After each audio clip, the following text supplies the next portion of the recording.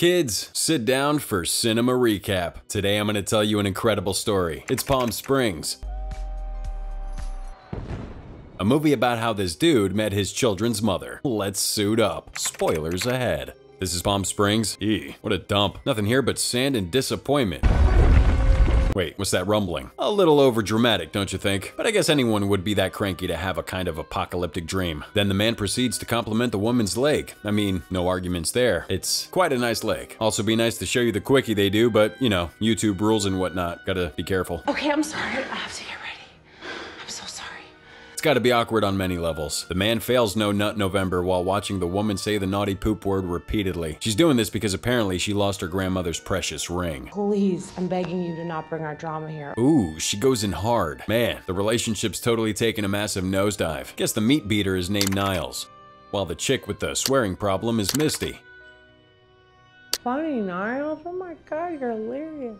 After knowing that, Niles asks her to kill him. Good first start. Sounds like you guys need counseling.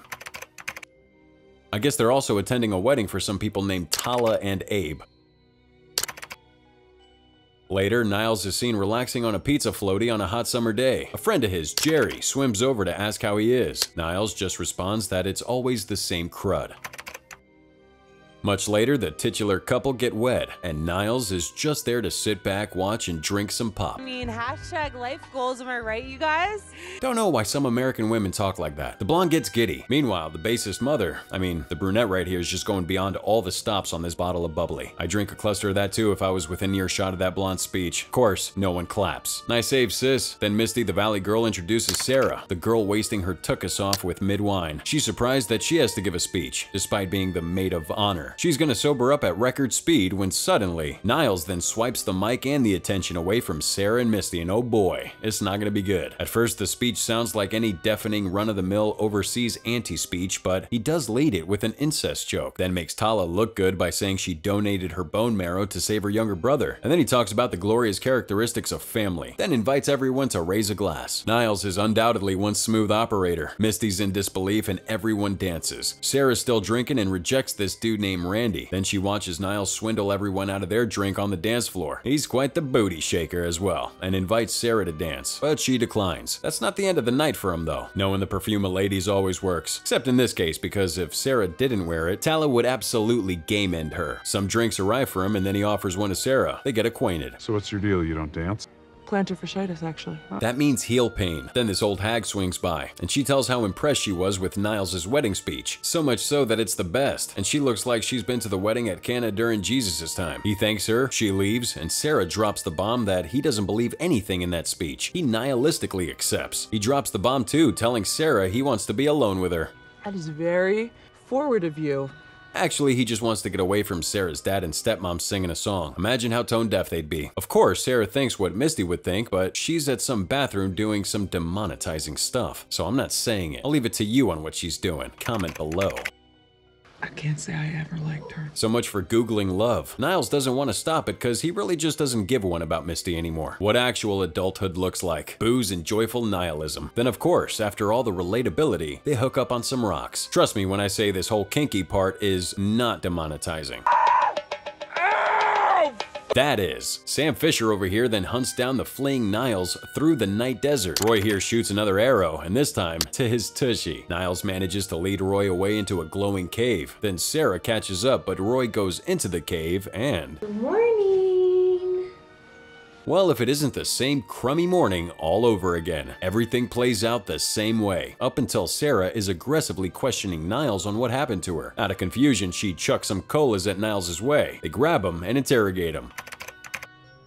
Flashback time. Apparently, she did follow Niles into the weird glowing cave, and it pulled her in. Sarah's utterly confused on what she wakes up to. She gets up only to find her family getting ready for the wedding. She tries to explain to her parents that this day already happened, and all she got was substance abuse accusations. Then she sees Niles, and now we're all caught up. Tala catches her sister harassing a guest, so she runs, then she falls. Everyone freaks out, and the dad takes Tala to the dentist. Sarah finds herself asking Niles what really happened, which at first he terribly explains, but then... Infinite time loop situations you might have heard about. Of course, Sarah wants to stop it, so Niles just offers her a beer, but she's in dismay. Then she hatches the idea of going back to the cave.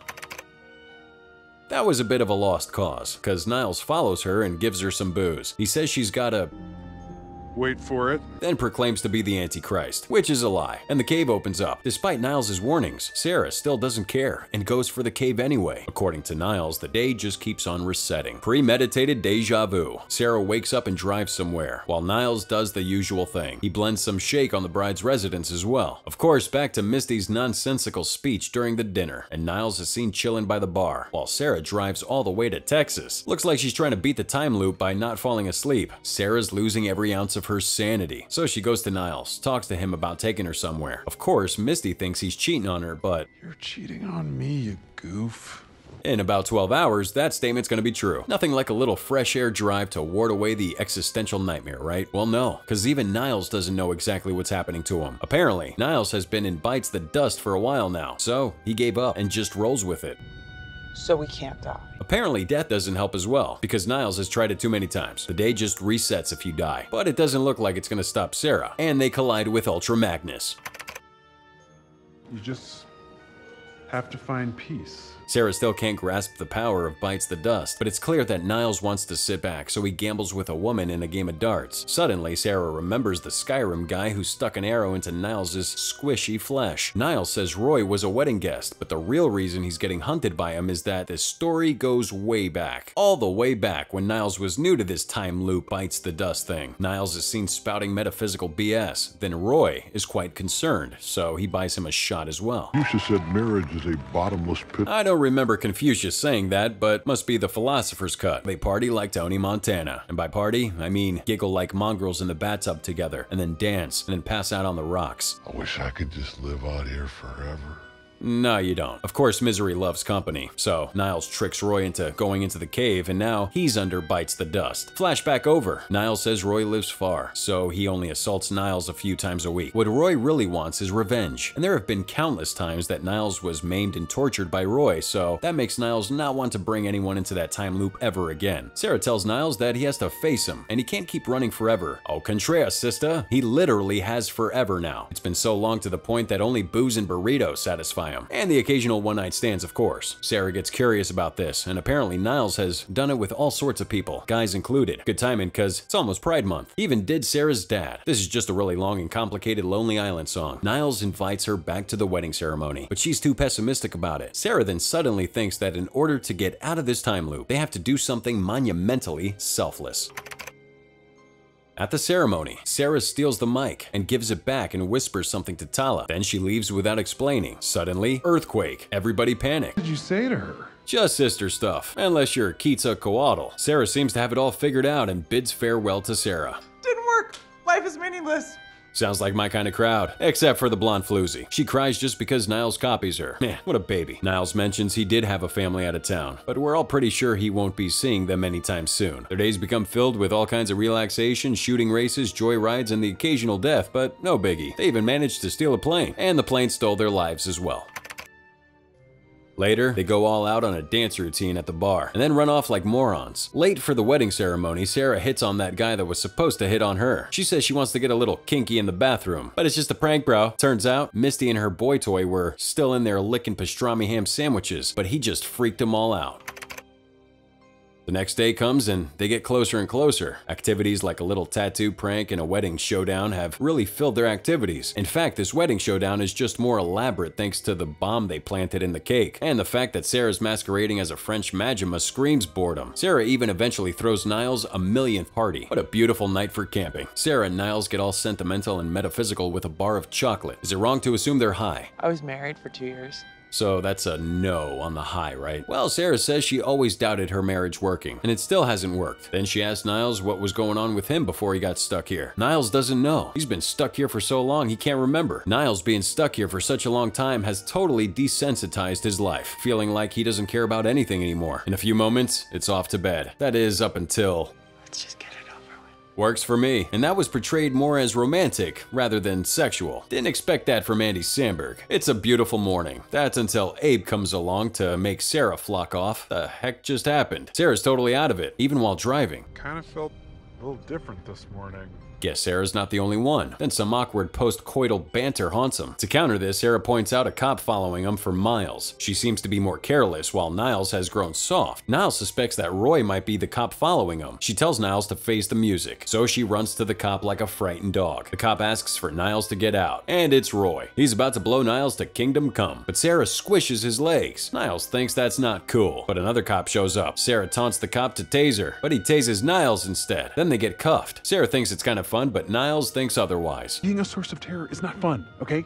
This fool's terribly misinformed. So they have an argument. Then Niles calls Sarah a brat, which she doesn't take too kindly. Then it's all about the blame game on Sarah going in the cave after Niles. I followed you into that cave because I liked you. Guess Sarah dropped the ball. Then Niles dropped the ball. Apparently, they already slept with each other over 1,000 times. Niles admits that he hooked up with her before she got in the time loop, and sure as hell shocked her. Next stop, next day. That's one way to end the day. Niles looks for Sarah, but she isn't there. In fact, no one knows where she is. Days suddenly keep accelerating and resetting, to the point it looks like Niles is there to spend it alone. Try as he might, Sarah's nowhere to be seen. That is until he sniffs her scent on Abe's pillow. He breaks the news to the couple at the dinner, including the evidence of Sarah's perfume on Abe's pillow. They buy it. Niles expresses his disdain with everyone. Then a fight breaks out. Niles stabs him with a fork. Victory. Too bad everything resets. Once everything's a-okay, Tala's parents sing, then Niles spills his tears to Jerry. I love her. Rewind. This time he drives to Roy's place to surrender. His bawling causes a scene, so J. Jonah Jameson has no choice but to hang out with him. He's changed a bit because he thinks his children are beautiful. Then he regrets that he won't see his kids grow up. Roy wonders about the woman who ran him over before. Then he figures something out. Roy says there's nothing worse in this time loop than being alone. Then he wants Niles out of his life for the peace of his family. As a parting gift, Niles asks Roy to kill him one last time. Jesus, so he really did sleep with her. Sarah goes to a diner and takes a crash course on quantum physics. She does this for a long time until there's your lady back. They both share their pleasantries and apologies, and then Sarah says she's found a way out. It's a theory, but the tests on the goats seem to be successful according to her. Niles is reluctant to leave because he's in love with her. Sarah wants to get out, but Niles wants to stay. Hell, he even tells her he knows about her tryst with Abe. Too bad Sarah bids farewell. Niles breaks up with that disgusting blonde. At night, Sarah finally gives her beautiful yet adamant wedding toast. Moments later, she gets a hint that one of the old bags might be stuck in there with her. Somewhere near, Niles recollects all the fun times, and then steals a truck and pretends to be Spud's son to meet his demo woman. Then live in this world without you. Sarah accepts, and it's time for a creative suicide. That kiss certainly had fireworks in it. In the new reality, they crashed some neighbor's pool. Looks like the C4 did the trick. And kids, that is how I met this ending. That's it for Palm Springs. So what do you guys think about this rewinding type of movie? Let us know in that comment section below with the hashtag Cinema Recap. It's Palm Springs by Lonely Island Classics, starring Andy Samberg, Kristen Milioti, and J.K. Simmons. Thanks for watching, you guys, and as always, till next time.